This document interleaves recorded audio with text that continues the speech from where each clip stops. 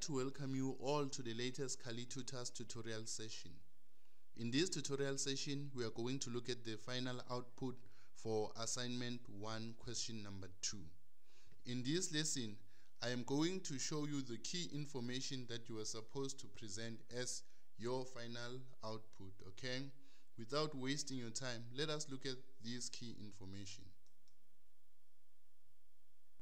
As we had discussed in the previous lesson, the purpose of writing meeting minutes is to show the resolutions that were taken, okay? Need to be clear what resolutions were taken in that particular meeting. Secondly, to indicate what actions are to be taken following that particular meeting and who are the responsible people, okay? So from reading the transcript, we found 4 resolutions that were taken, okay? The first one was to implement a 2-meter social distancing among students.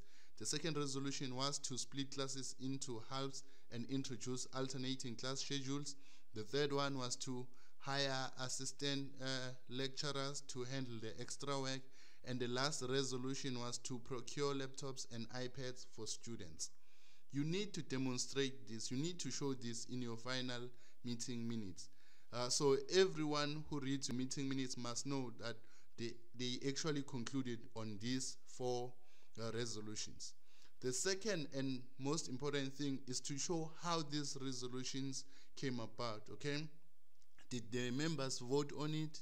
Okay, in this case, if you remember, it was Dr. Faden who actually asked if they agreed on some of the resolutions, and the second person to ask them if they agree on the last resolution was Prof. Shavit, okay? So you need to show that on your meeting minutes, okay? So you can take these points and include them. If any of this is missing, you will lose marks, okay? Make sure that all these resolutions are there and none of them is actually missing, okay? And another important thing that you need to indicate in your meeting minutes is that Prof. Shavit was given a task to document the resolutions of the meeting, okay? Basically, that is all that you were supposed to do with regards to meeting minutes. If you can show how the resolutions came about and who is supposed to do what, and that's basically all that you had to do, and you should get good marks, okay? Remember to use the linear format. Basically, that means you need to use paragraphs, not point forms, okay? If you've got bullet points as part of your meeting minutes, you will lose marks, okay?